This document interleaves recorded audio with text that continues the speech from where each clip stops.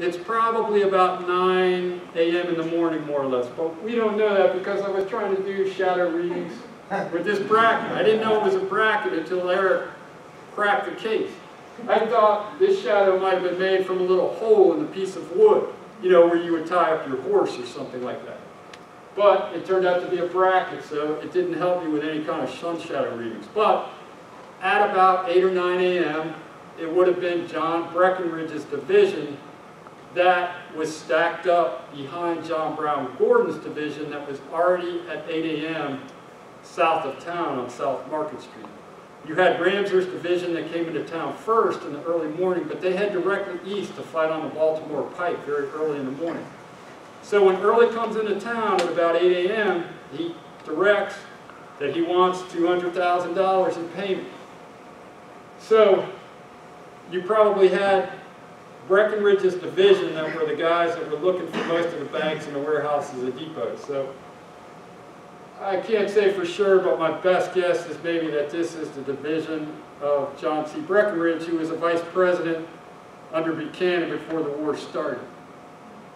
Because Gordon's troops, his division lined up just behind Gordon's troops, and they were held in reserve all day, that the day the Battle of Monocacy was fought. So Breckinridge's guys didn't go into battle. They waited down on the Buckystown Pike all afternoon to be called into action. They never were. If this is the morning of September 10th, and these are Jackson's guys, we don't know who. It's very unlikely. The only other day that this photo could have been taken is basically 3 days because of the way the troops are facing. The only other day was September 11th when D.H. Hill's guys left Frederick, but they were the last troops in the Army of Northern Virginia that left Frederick. Last infantry. These guys are infantry from the long Enfield rifles. They're not cavalry. Now, one of the other things, too, is there's hardly any musket slings on these guys. That may not mean much, but it's just something to consider. Also, the fact that I didn't really see a whole lot of bayonets either hanging from the belt, but you can't really see the side of the body, which is the opposite side of the body where the bayonet would hang down. Thank you. Any other questions? Yes? You had said that Rosenstock had given or donated the photo, three originals to an aid rift out in D.C.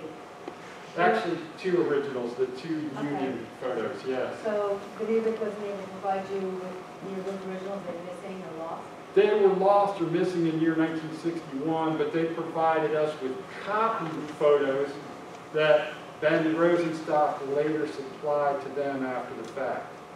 So luckily Ben Rosenstock had photographed his own Evanston prints, so he had some substandard copies. Little 30-second footnote too to what Paul was just talking about, and a little plug for the Maryland room upstairs and some of the very resourceful and valuable things that are found up there. This, what we're looking at here on the screen, is a weather report record kept by the Quinn Hardware Store in Frederick during the Civil War. These are the dates over here and the days. So here we got July 7th, 8th, and 9th. This is handwritten. She has the original upstairs. Document MR number 7. This says, you know, the battle 1 mile west of Frederick, the Confederate soldiers entered the city of Frederick.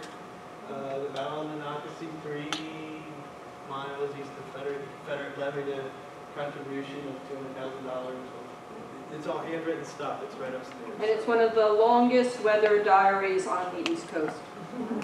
I guess he kept it for about 30 or 40 years, the family, the Quinn brothers. It was a long time. Wow. So this showed us what the weather was, along with the Union newspaper had a few weather snippets, but the weather was pretty much clear and sunny and nice every day in September when the Confederates were there for 6 days, until September 11th when D.H. Hill moves out. Now the last Confederates that left Frederick in September 1862 were the cavalry, and they fight a skirmish on the 12th, but it's not cavalry in the photo, so we know it's not September 12th. Any others? No, Yes. and no more questions for Paul? Eric? You can throw the lights on again, I guess. What's the address if you want to walk there? The address today, I believe, is 27, is the Byerly modern 1915 building. And the store where Rosenstock rented from for 5 years is now number 25. Now what's interesting is the numbers changed in the year 1911, which further created confusion for us. So there's a lot of things that were very, very difficult to nail down. This is the Rosenstock today, so the perfect truffle store, and then Or the spot where he rented for 5 years or more. so this is modern day photo. You can see how bright the sun was. It went too low. And then so to answer your question, 27 North Market is where the photo was taken out of. Now, him and I hope to get some money together and create a large wooden sign that's going to hang up there that says Rosenstock. If you ever wanted to sell 1 million truffles to tourists that want to come by and see the spot, I think it's a great business promotion for the guys that now run the truffle store. And by the way, this truffle store made the chocolate mini balls that we obtained from the Civil War Medicine Museum. If you haven't been there, it's a fantastic place. The Medicine Museum is really phenomenal, and it needs all of our support, so we're going to try to support them as much as possible. Yeah. So your before and after photograph was what kind of set you off on this quest. You just saw some anomalies there and felt like this isn't quite right the way they have it explained, and the way you went. Couldn't say it better myself. Oh, one last thing about the possible July 9th date is the fact that by about July 2nd or 3rd, everybody in Frederick gets word that Jubal Early's army is on the way, like around Winchester. They may be coming to Frederick. So people start boarding up houses and start locking stuff up. Now, when Jubal Early makes this ransom for $200,000, there's no guarantee that the money's going to be paid. The city might be set on fire. So it's very possible that the Byerleys rush over from their home on Patrick Street, or if they left one of their assistants to sleep on the 3rd floor at a cot at night or something like that, just to guard the place. If the rebels really want to come in, they're going to kick the door down, but you keep the door locked from the inside. So it's possible that maybe Byerly's son or an assistant took this photo. We really don't know, but it kind of makes sense that they might have been in the studio on the morning of July 9th thinking, look, if the whole building goes up in flames, at least we can save some of our livelihood. We can get the cameras out, we can get some of the equipment out. So maybe, because the savings institution is right across the street, just to the left of where the photo is from, maybe they get word, somebody yelling on the street, hey, the money's going to be paid. The savings institution actually comes up with $64,000, the most of any of the 5 banks that pay the ransom payment. One of the great interesting stories is late that afternoon on July 9th, there was a guy named Groshin, and he worked at the Beano Railroad office. So late in the afternoon, after the Battle of Monocacy's over, a squad of rebel cavalry rides back into town. They want to set the Beano Railroad office on fire. At the time, this guy Groshin is in his 40s, age-wise. These young rebel cavalrymen are probably in their 20s, age-wise. Groshin's not armed, but he walks up to these armed rebel cavalrymen and he says, no, you're not going to set my place of employment on fire. We paid the ransom money. Our payment of $200,000 protects all property in this city. So the cavalrymen looked at each other. They said, this guy's got a point. They did pay the money. We're in a bind. So they dispatched one of their riders back to Jubal Early and said, hey, this guy's protesting. He said, look, they paid the money. So Jubal Early says to the cavalrymen, yes, they did pay the money. Ride back there and have those guys come ride back to camp. Don't start any fire. Because Early might have thought twice about that. He thought, look, if we don't win the war and I set something on fire after we were paid, I might be hung for war crimes after we lose this war. So it's a very, very interesting story.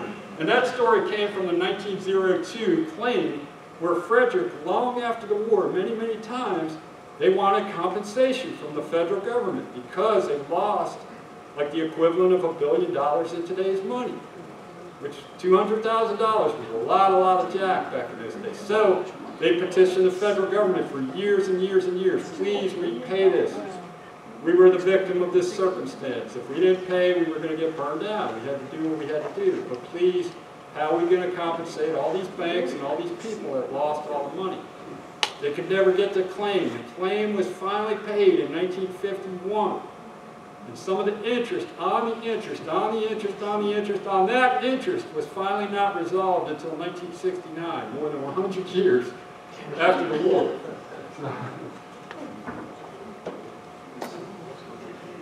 Anyway, anything else? Nice job. Thank you.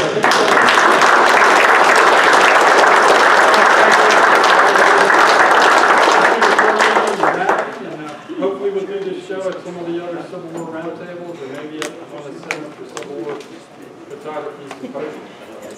Everyone, thank you so much for coming out. There's still snacks. Pick up an FCPL newsletter. Take a look and see what upcoming history programs we'll be having this winter. Thank you for coming out. Hope to see you all at Museums by Candlelight, second Saturday in December.